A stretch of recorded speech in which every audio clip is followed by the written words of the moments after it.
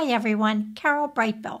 Was there ever a time when you had to type up an essay or a paragraph and you were limited to words or characters?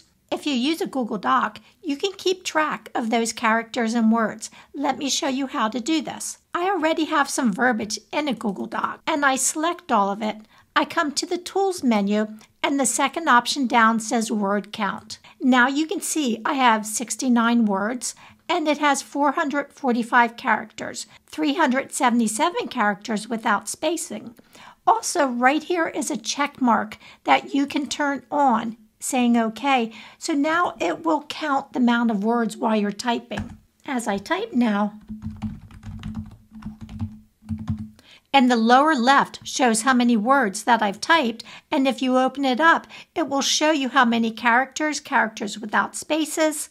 This is a nice little convenience if you have to count those words and characters.